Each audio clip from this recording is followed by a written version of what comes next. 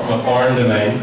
So our idea was that because optical eyeglasses, sunglasses is a very personal thing, customers will prefer to buy from a local merchant. So we really wanted to present a local shopping experience, on a local domain with local guarantees. So the way you did that, what does local mean? Is it just the domain name, or did you change the language? Because as far as I know, Australians speak different English to English people and New Zealanders. I'm not making a joke out of it, but it's true, though. It's a bit like, Hong Kong Chinese, I don't mean spoken, but written, and Taiwanese Chinese, different, right? You're exactly right. Like, a Chinese person in Manchester speaks completely different Cantonese. That's British. As opposed to Apple Daily Cantonese, which we look. So, developing, localizing for any product or any product category to a customer base, it takes time, step by step. So, when you set up a website at the beginning, another English website, it's obviously more efficient at the beginning just to copy the content across. But then we understand Google's search algorithms. We realize that duplication rules, if you have the same content, Google penalizes you actually. You need to have different content so that Google will recognize. You say Google is smart enough that they'll look at the description of a product and they'll go, same one, New Zealand, London, or UK. Sure. Right, ditch that one. Sure, I think that some of the SEO experts here will be able to know this better than me. Who's an SEO expert in this room apart from Max? No, any other SEO expert? The topic's deduplication or duplication of content. Okay. And the answer is that Google penalizes duplicated content. So if you have the same content replicated on a blog or on a page or somewhere else, then Google will see that the content's the same and then not reward those pages as highly as if the content on all the pages is different. Okay, so you start going English in other English-speaking countries. And then where does that flip to, when did you become non-English? What was the first country that was out of the Anglophone? To be honest, I can't remember, it was one of the European languages, but it was because I'd been educated in Europe. I was comfortable with Europe and the European demography. And at the end of the day, once you start developing a global business and chasing different countries, then you start realizing, okay, each country is a different market. And in each market, there's a different set of conditions, right? So, and what I say by conditions is the competitor landscape. Who are the competitors? What are the price points? What is the service offering?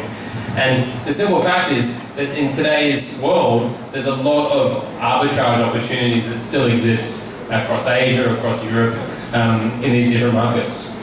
But how, I don't understand how you had different prices in different markets?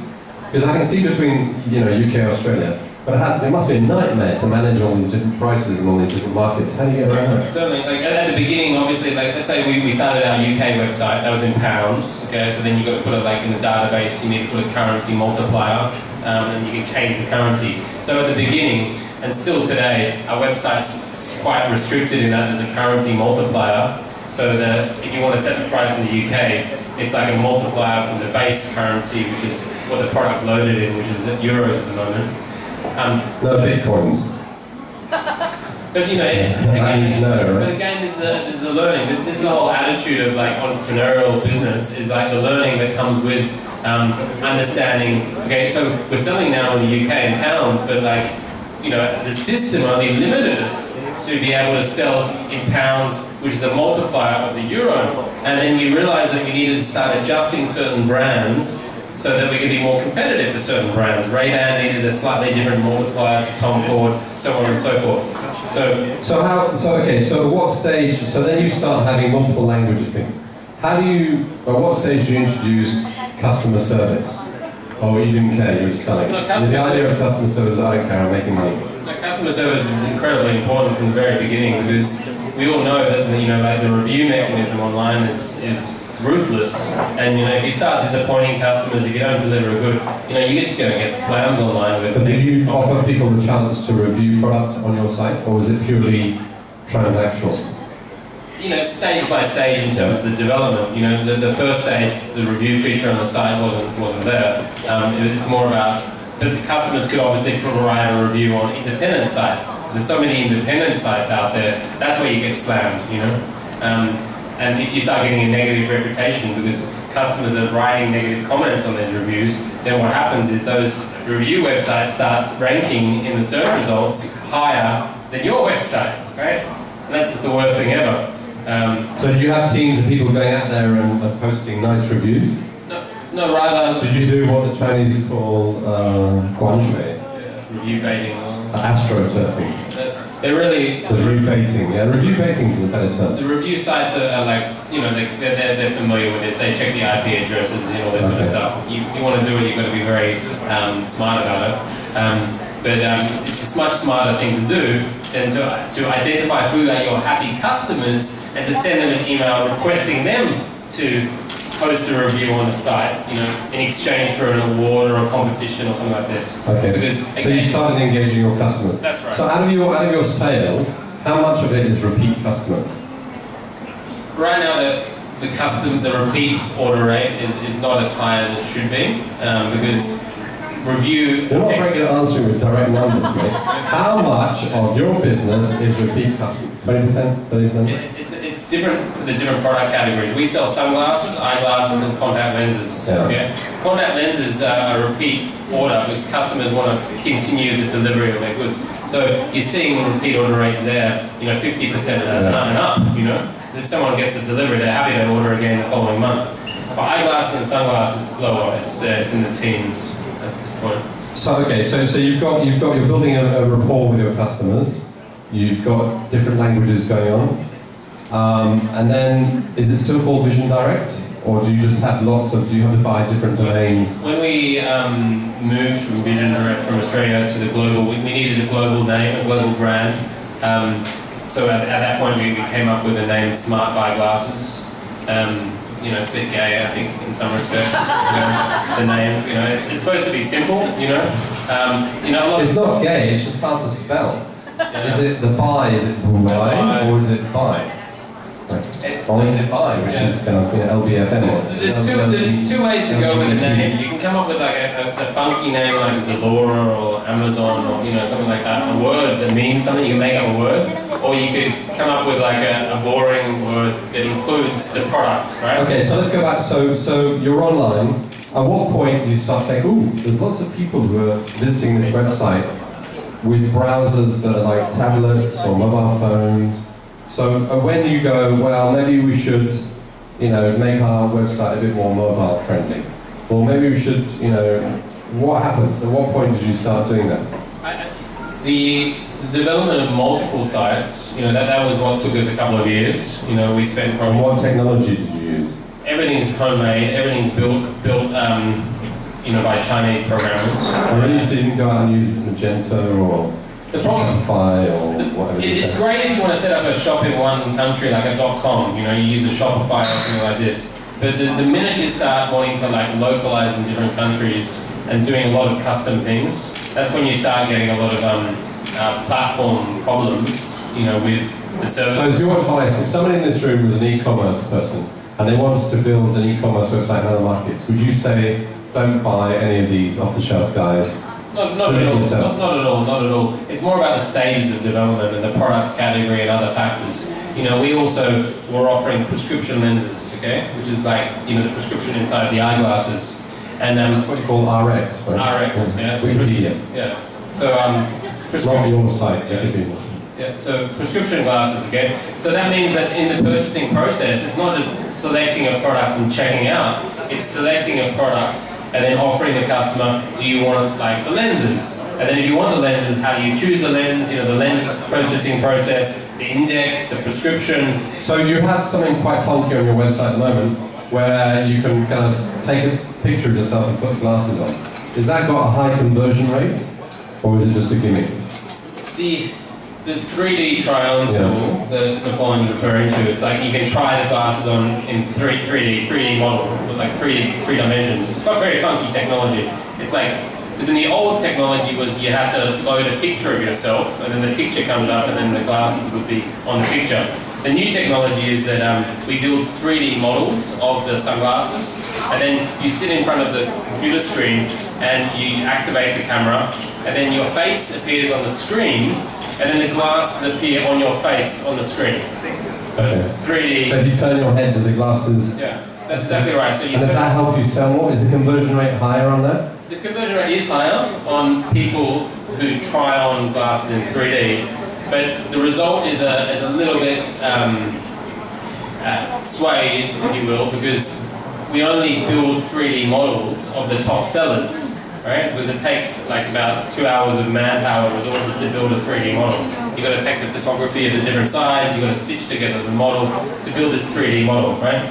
So obviously we're not going to build 3D models of, you know, like 100,000 models. We don't have the time or capacity to do that. We've got about 500, 600 3D models built at the moment.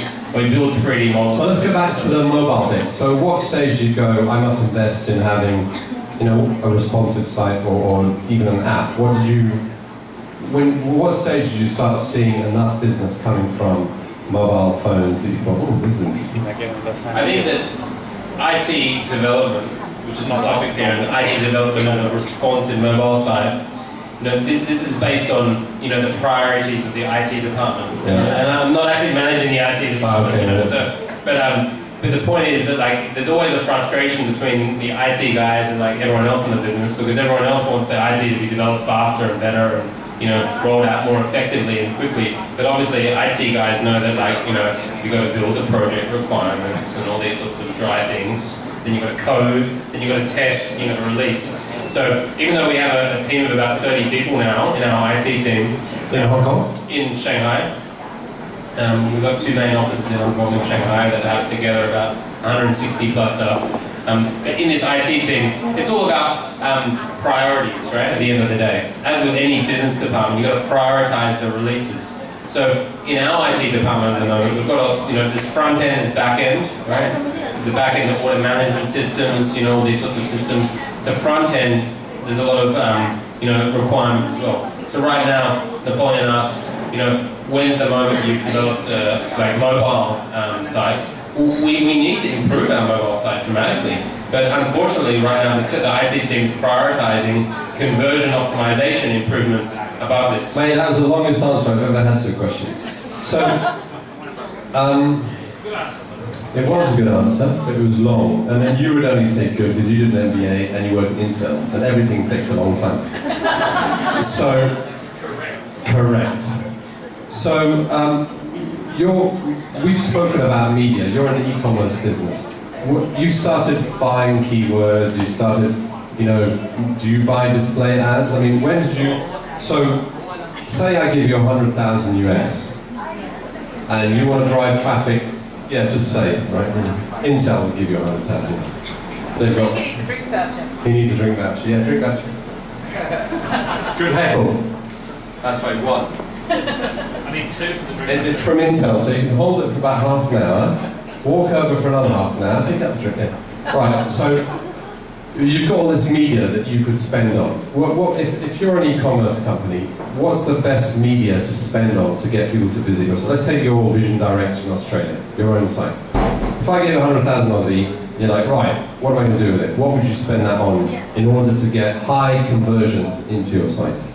Saying you have a choice of search, you know, display, maybe retargeting, if you want to do it. Social media, EDM. And I don't think by saying like one thing, like let's say I say CPC here, like it's not like it's a fraudulent answer actually, because it's not about like saying one channel, let's spend the money.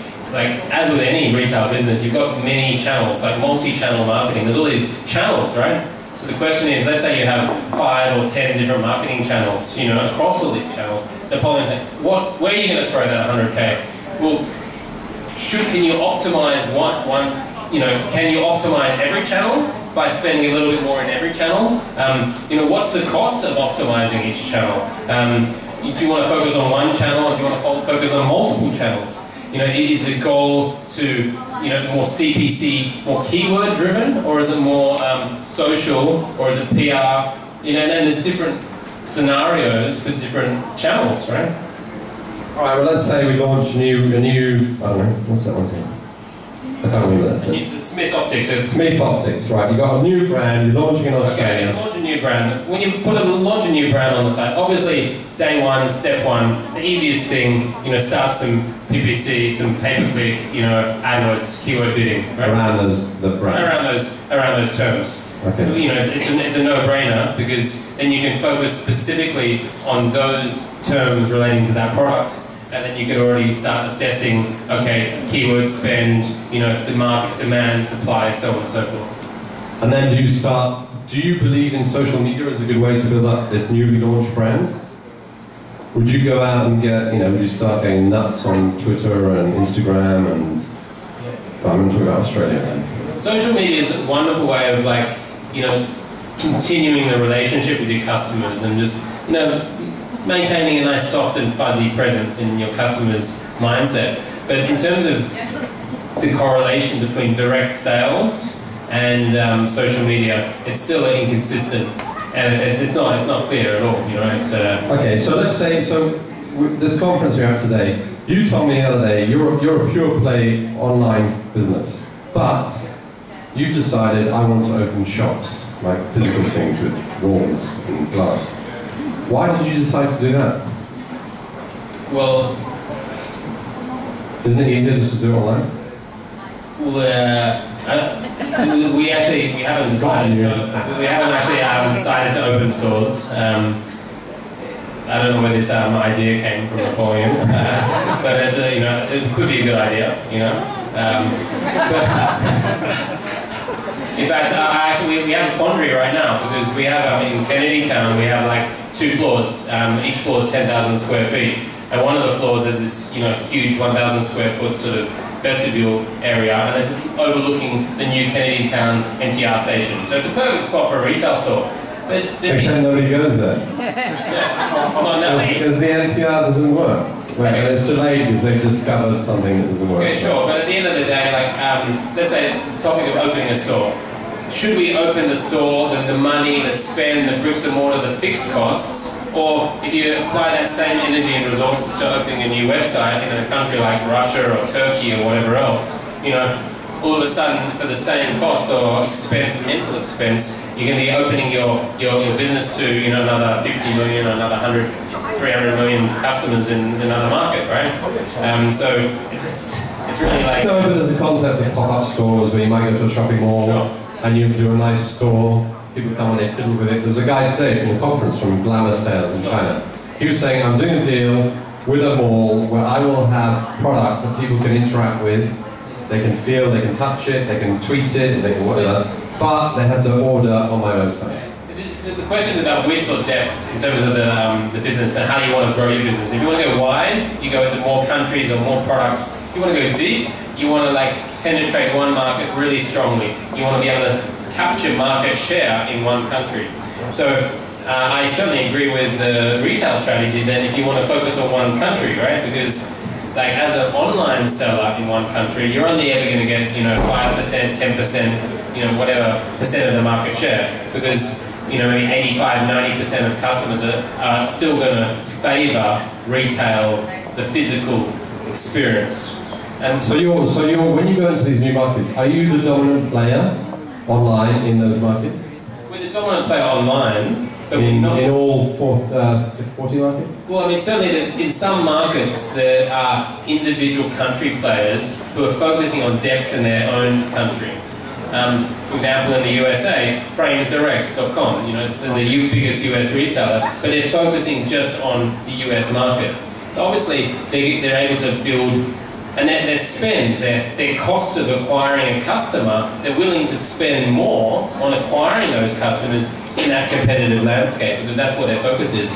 But me as a retailer, why would I want to compete and spend, let's say, $30 or $50 to acquire a customer in the USA now, when I could, for less, acquire a customer in another country? Right? It's still a customer to me. Makes sense. So I think we should throw some questions open to, actually, one more question. Are you building this to sell it to somebody? Do you have, as the finance people like to say, an exit strategy? Or are you just having far too much fun and you're in control, who cares? Well, I think that on the subject of fun, we all try to have fun, but I think building a business is certainly a very challenging thing, and it's quite painful sometimes when there's a lot of work, a lot of responsibility that comes with that. So certainly I prefer to be in the tropics, not working, but at the same time. So in MBA translation, like I got this out to translate MBA language. Yes, I might sell my business. You build something, you take you're interested in building. One other thing I realised and talk about is that you've got a nice element, like you're giving back to community. So tell us a little bit about this concept of buy one, give one. How does that work? And why did you introduce it? Did you feel guilty? You were like, oh my god, I'm coining it.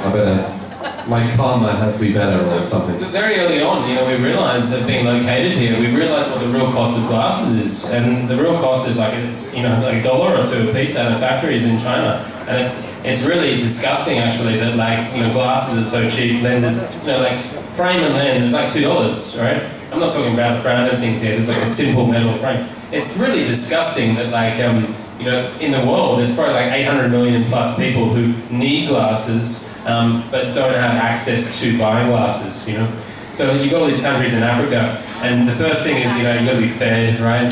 So once food is the basic resource of shelter, but then once, people get fed, then they want to work, right? And you work in the fields, or you can, move into industrialization, like sewing and doing more fine, things, but then you need glasses. And the access to glasses in these countries it's just not there, because in Africa, there's no optometry schools, right? You don't have the university, the infrastructure. It's the same in healthcare, public health as a whole. In terms of all sorts of public health for childbirth and malnutrition, all these sorts of things.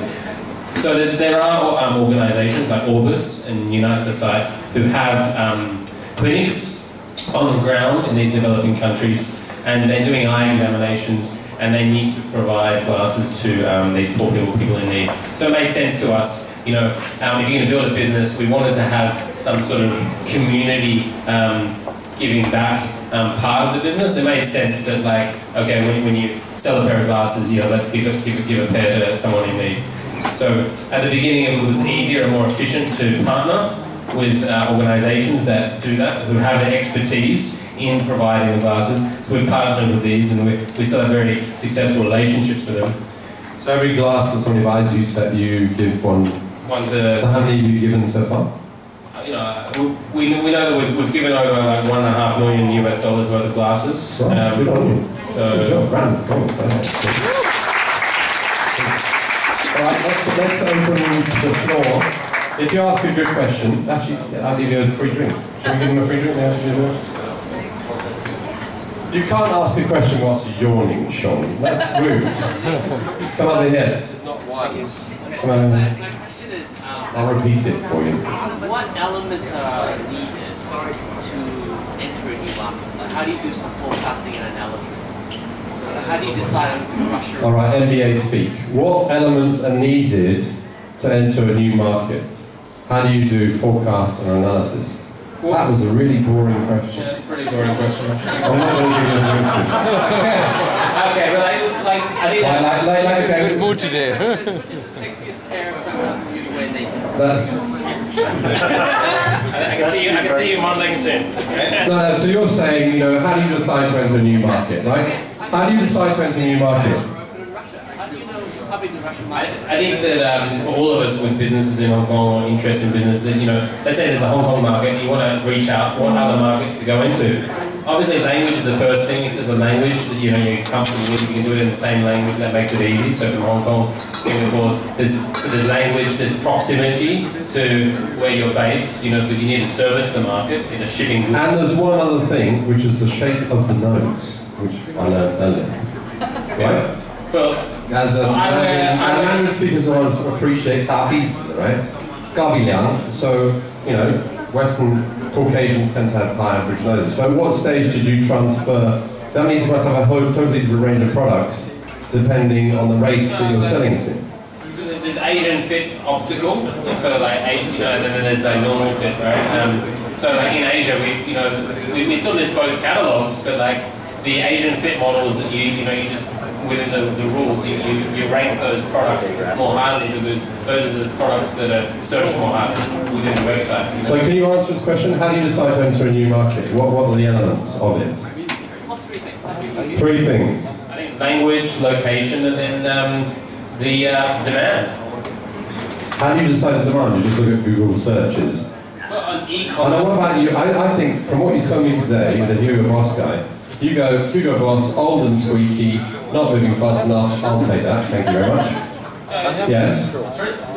No, it's language, right? Language, business opportunity, And then you slow incumbent. in the early days, you look at the statistics of what percentage of the population is online in different countries. The size of the market it's numerical. It's like these Google, Russia. How big is the internet population of Russia in the USA? You just put them in a list, which is the market you want to go into next. So then, All right, next question. Oh, look at that. That's brilliant. You did an MBA. Do not ask an MBA question. And then I can't stretch that. That may be challenging. Can you ask it and I'll repeat it? Yeah, okay. You've had the business now for, 8 years. What are the top 3 lessons you've learned that you would not repeat? Good question. lessons that I want. 3, well, he's had the business for 2 World Cup cycles. What are the top 3 lessons you've learned that you would not repeat? And answer that straight up. Just be straight up. As a successful business owner, first of all, the most painful lessons I don't mind repeating because they're actually like good lessons, right? So I actually prefer more painful lessons than not as nice lessons. But there's not any that jump to mind, but rather it's like challenges of execution. That like when you are faced by a challenge, not to walk away from the challenge, but to take the challenge head on. Could you give us an example? Such as supplier relationships. When you have like you don't have the right supplier relationships, or when you don't think it's going to work because you don't have the product that you sell. Find a way around. You find a solution. Okay. There was only one. That was only one. Sorry, she's demanding. Give her 2 more. Painful experiences in running your business. It must be painful because you're in multiple markets, your partners are in different markets. There must be plenty of room for miscommunication. I think execution, there's a lot of pain in the execution because you can have an idea, but like actually executing successfully is a work in progress and it requires continuous effort. So I'm always learning every day about execution and I'm learning. So what's the biggest mistake you ever made?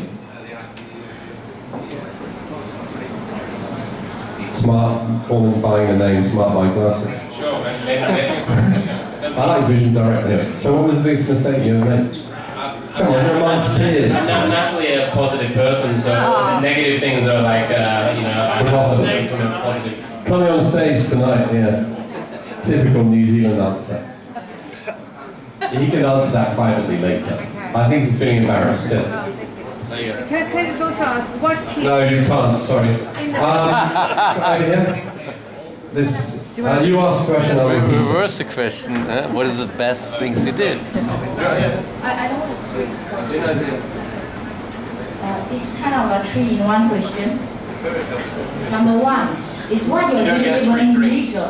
Because different countries, when it comes to lenses, prescription lenses, different countries have different legal issues. Ordinance 359 in Hong Kong says that contact lenses, prescribed contact lenses, it's like you need to be an optician to sell it. So number 1, is it even legal? Number 2, it's about knowing, like me, I use AccuView. People always just, Asian, we just use AccuView like forever, going to the same shop and everything. So how do you convert me? How do I even know you? Number 3, credibility. Your thing, like a Gucci, you are selling online. How do I even know it's not a fake Gucci that you're trying to sell me? Like, if I can get a fake Gucci $20 in the street, why I want to sell 2,000?